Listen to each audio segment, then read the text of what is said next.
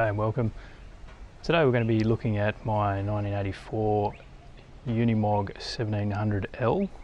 I'm going to be fitting a digital type Speedo to it, aftermarket Speedo.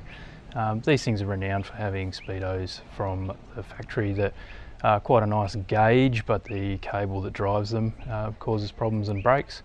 Mine's all still working, but the gauge itself does bounce around a little bit at lower speeds, and I have had issues with the cable in the past where I've had to lube it up. It had jammed up at one stage. This is the first video that I've done like this in this format. Bit of inspiration from Diesel Creek, Matt over in America, other side of the world. Shout out Matt if you do happen to see this. We'll see how we go with it. Hopefully someone will find this informative and useful. I'll give you a quick walk around of this thing before we get started. So I said 1984, it's ex-Australian Army. This particular vehicle was based down in Perth, Western Australia. Its last posting was at 13 Sisby, which is a support brigade, part of the Australian Army. It's got roughly 120 to 150,000 kilometres on it, depending what you believe in the logbook. Speedo's been replaced a couple of times in its life. That is recorded in the log, which is nice. So the logbook here. Pretty lucky to have this.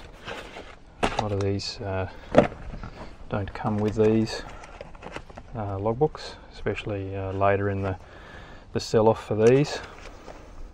A lot of them are missing their logbooks, so pretty good service history and everything written in there. You can see here, here's an example, Speedo replaced.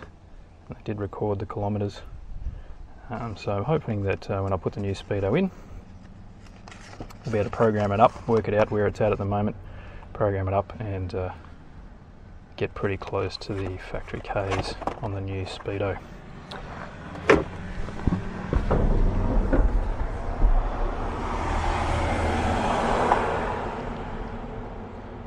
Here's the existing Speedo, a pretty nice looking VDO gauge. Speedo itself I don't believe is the issue, more than likely it's the cable, although like I said, this one has been replaced a couple of times by the Australian Army. You can see the Ks on there. Pretty low Ks, obviously only done 10,000 since that was replaced last. Like I said, I think it equates to about 140,000. I'll look at it later, and when we're programming the new one up, we'll have a look at it and work it out then. I'll give you a bit of a review of the rest of the interior here. It's pretty stock. I haven't done anything much to it at all at this stage. I have fitted up a Victron battery monitor, you can see there, which monitors the starting batteries. And I have replaced the factory generator, 100 amp 24 volt factory generator with a 100 amp 24 volt alternator. The reason I've done that is just to get a bit more room under the bonnet so I can fit air conditioning.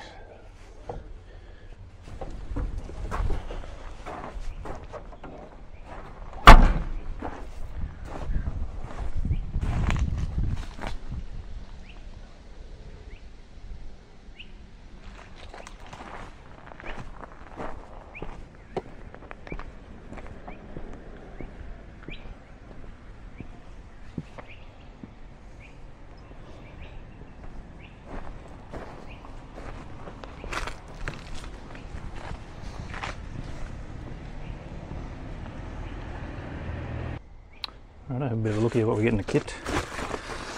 So you get the placement gauge there, pretty nice, 140 millimetre.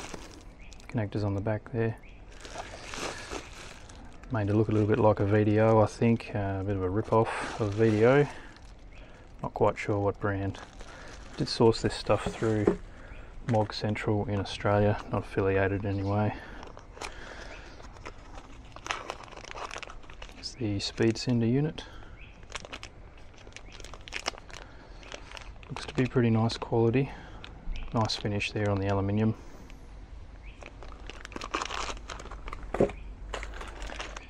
couple of connectors there, one for the power for the unit and one for the signal from the sender unit.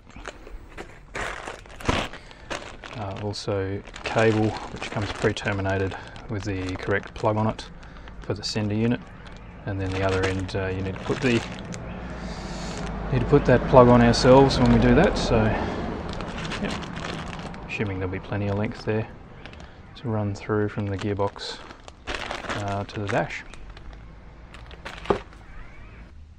Right, so we're looking underneath. It looks like it's going to be easier to get to the Speedo cable if we take spare wheel off. So I'm going to head and do that now.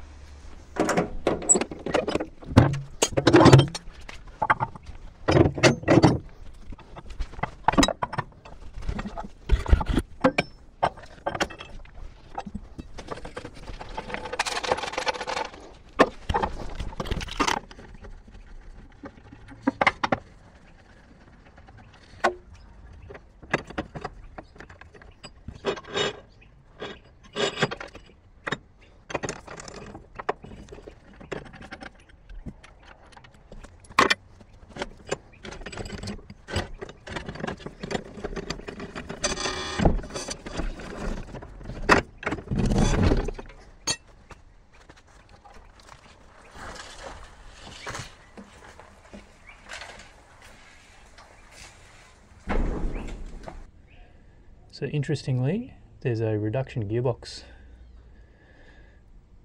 Well, it might not be a reduction, it might actually...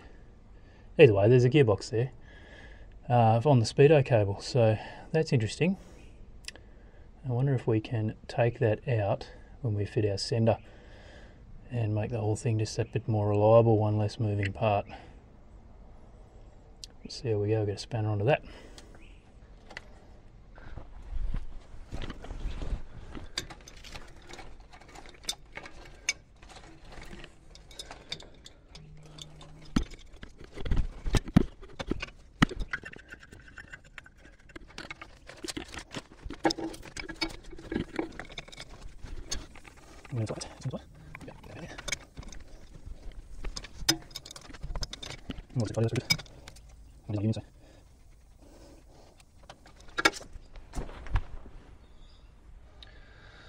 There we go, chook feather on that.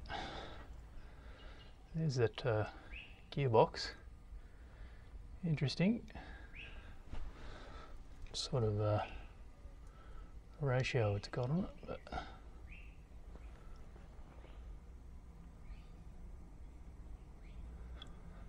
there's a part number or not, I don't know.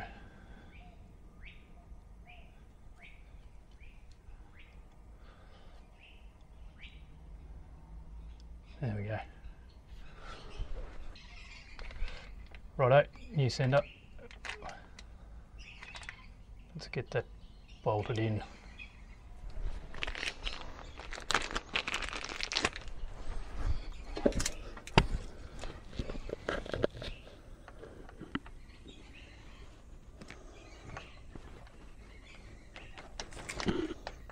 You just got to line the drive that comes out of the gearbox there.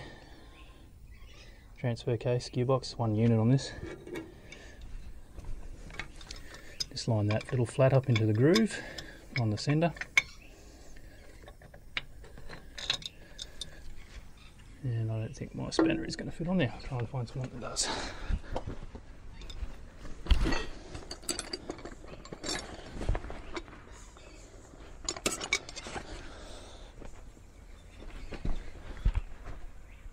.30mm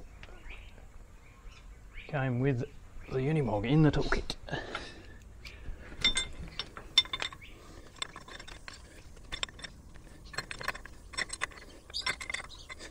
Please.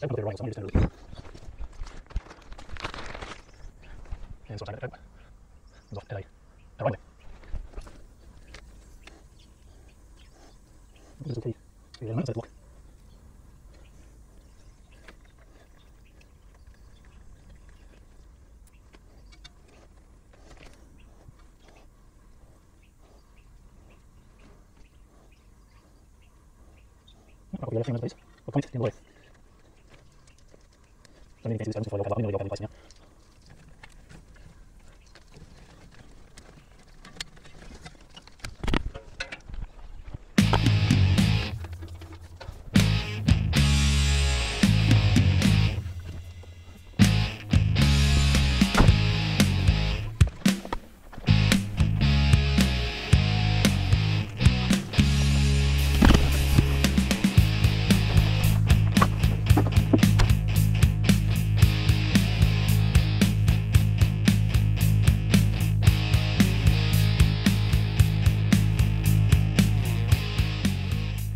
Right, so I've just followed the original Speedo cable, come through the firewall here. Managed to push that through as well, wasn't too tight. Surprisingly, we might just have just the right amount there of cable, so there we go. I'll go back and neaten all that cabling up at the end once we've wired it in.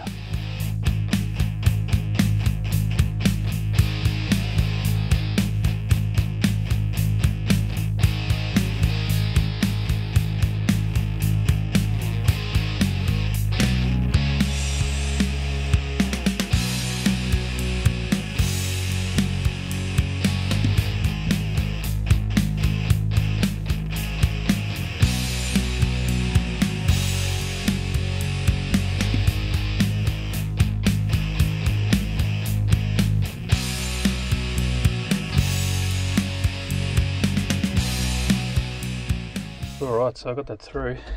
Yeah, don't worry about this. This broke on me a couple of years ago, and I've just used a bit of Velcro to hold that back on there. I realise it is a vent, and you can buy replacement ones of those. So the cable's just too short here, so I'm just going to go back and fish out a little bit more from what we've already wired through. Aha! The clue. That's how that little pin goes. Go and sort that out. Right, back under here. This little guy goes in here. Something.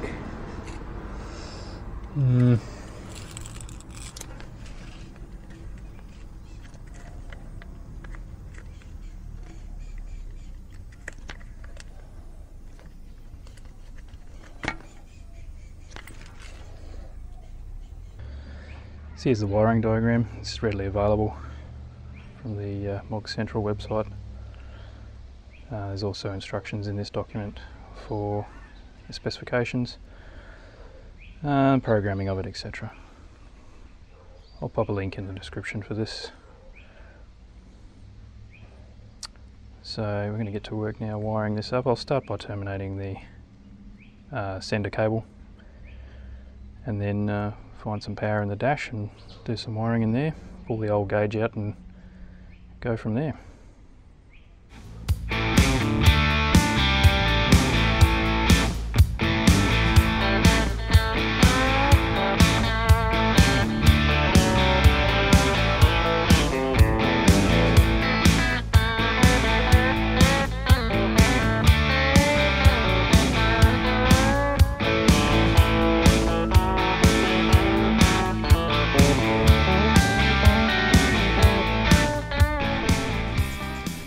I just had to take to these with the bench grinder a bit, just take a bit of meat off them, so they'll fit down beside the cowling. This has a lip on the back of it, and these wouldn't quite clear it, so just taking a bit off that edge there shouldn't affect the operation at all, but it will make them fit a bit nicer.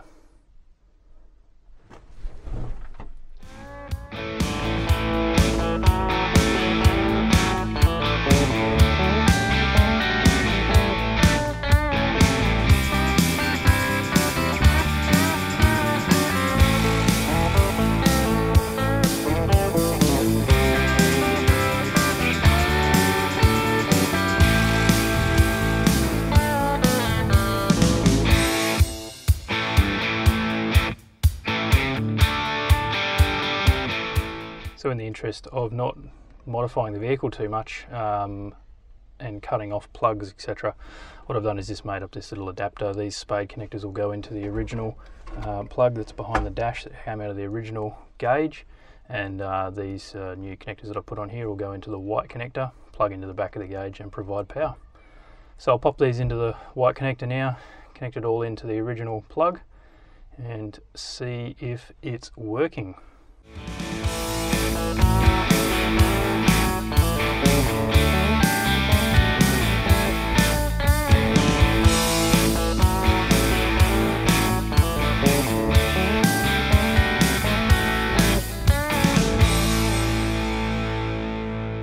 Alrighty, so it looks like it's all lighting up, no worries at all.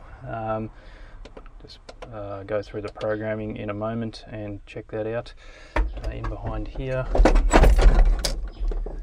can see the little adapter lead that I've made up going into the original connector there, all working nicely. So I'll button this all up and then I'll bring you back in for the programming part of it. Okay, right, so programming. This all generally starts with the key off. We hold down the middle button and turn the key on, and we keep holding the middle button until we get the menu displayed on the screen. So for this particular one, if we want to set the speed ratio, we now have to put in the password. Now we do that by counting up using the right button and then moving across using the left button. Password for these is 1410. So 1 4 1 0, and then press the middle button. As you can see here, I've got it set it to 8500. That's where I'm going to start. The book that I've got here from Mog Central says that that's a good starting point for these size tyres, so we'll see how we go with that. I'll go and set it with the GPS later. If we do want to change it, then you use the same number configuration to make those changes. So we can zero it out back to 0 and then set 8. Oh, gone too far. 850. So you don't need to press that one, 0, and then that sets it. So if you want to program the mileage, same process to get to this point. We need to put the password in, so 1410. Okay, now at this point, this is where it's a little bit weird. This is where you'll actually put a menu number in. So the menu number for setting the mileage is number 7. So what we do is we clear this until we get to 1 digit, and then we'll press through to number 7 and then press the middle button, and then that will take us so we can set our mileage. I've obviously already set it. I worked it out from the book a couple of times that the Speedo's been replaced, plus the Ks that were on the one that I've just pulled out. I've added them all together, and that's what I came up with. So 135,902 kilometres. So assuming that the Speedos weren't broken for too long before that they were replaced by Defence, fairly low mileage, which most of these were. They didn't do a great deal of work in their 30-year service life, or thereabouts. So yeah, to change this, same as all of the other methods, we just go through and till it's 0, and then we can start programming our numbers in. So 1 3 5 9 0 2. Once we've got it as we want it there, just noting the decimal point, we'll press the middle, and that will bring us back to the start, the main menu. If we press it again and then again, it will exit out of the menu. You might find that when you first program in the mileage, you'll get some the last 3 digits here will be programmed into the odometer automatically, into the trip meter I should say automatically. You can obviously just reset that by holding the middle button will reset that.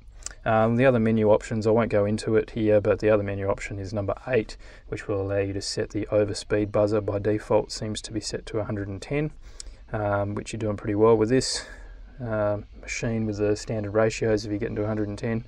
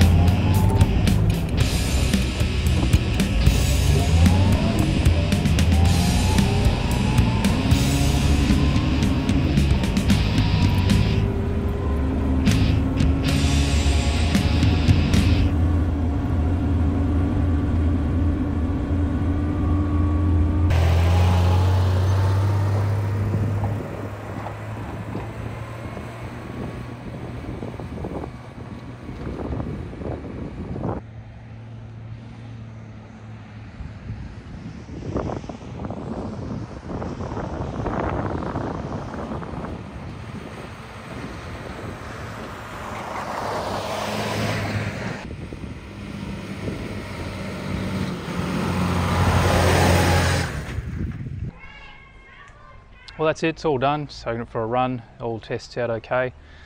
Looks like I had to set the frequency to about 7400. That'll depend on the tyre size you've got. I just use trial and error for working through that.